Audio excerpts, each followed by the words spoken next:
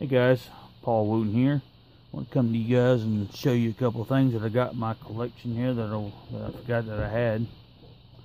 And it's these sprint cars. 1/24 scale sprint car.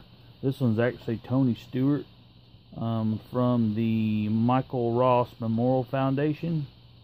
From the Extreme Series, when NASCAR did a bunch of like a Legend and go back and remake some of the cars that some of the drivers had years ago before they started making diecast.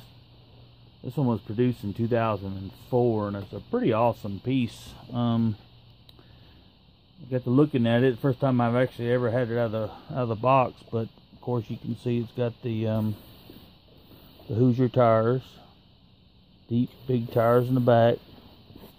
And this side here is, we'll take that off, lay it to the side. It's the front spoiler. You notice this wheel here is bigger than the other because when they go into the curves, that wheel, they lean on that rear wheel there to help them get around the corners. And of course this wing is their, allows them to lean into the wind and roll around and keep balanced, which is pretty awesome. But these dudes right here move. I mean, they fly. I was going to tell you, these cars back in the day, they run on primary raced on banked oval dirt tracks. They do run on asphalt. They range from a quarter to a mile. Sprint cars are powered by fuel injected methanol burning fuel, and they have 800 horsepower, and they can exceed speeds of 150 miles per hour. And that's pretty quick on a little quarter mile track. They race these all over the United States, multiple tracks everywhere. And so that's the little bit of racing history on that. I don't know a whole lot about it. I love watching. I just didn't know all the details. Let's take this upper wing off and kind of get a closer look here at where the driver sits. I think the NASCAR guys got a hard time getting out of a car, and the fuel that they run here burns invisible. Correct me if I'm incorrect, but so they really can't see if they're on fire or not. But cool thing about this bad boy is here, this hood comes off. It shows this friggin' detailed out engine. This one here, like I said, was made in 2002, released anyway. Pretty cool.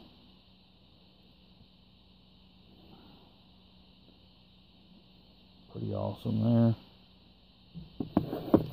Front wing removes off of it too. Looks like he ran for Mopar back then.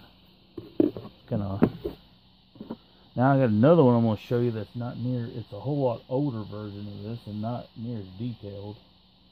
But this piece here, the driver of that, you've never heard of him, Brad Doty, D-O-T-Y. This was released in 1995. Kind of shows how much they came along with these diecast. This one is actually a whole lot heavier. This wing is extremely heavy. The front wing here don't come off. This one does come off, but it's hard to get back on, so I'm going to leave it on there. Look at the difference between the rear tire. That's pretty cool. This one's going to stay together because it's one. I got another one just like it, but one of the brackets broke on it, so I'm afraid if I take this one back off, it's going to break.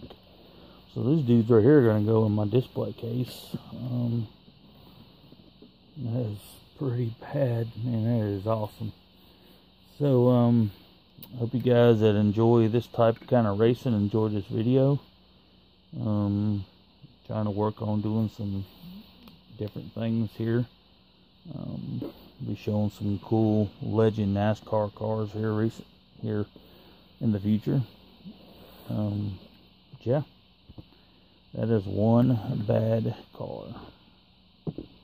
So it goes back together like this. Put that on the front, and this in here has got little hinges, so it sticks on right here. And that's that. This dude right here goes on top. We got old with new. They're real close to being the same. Move back a little bit. Get a better, bigger shot of that. But one's running Goodyear tires, one's running Hoosier. They're basically the same size, just with a few improvements on the front end. Detailed on the engine is awesome. Give me a thumbs up, subscribe to my channel if you haven't. Cool new things to come. I'm no fancy photographer or filmmaker, so I kind of just roll with the flow. Try to be spend too much time editing and all that stuff. It kind of takes the fun out of finishing one and starting another, right? Alright guys, thanks for watching, appreciate it. Paul, WRF Customs, out of here.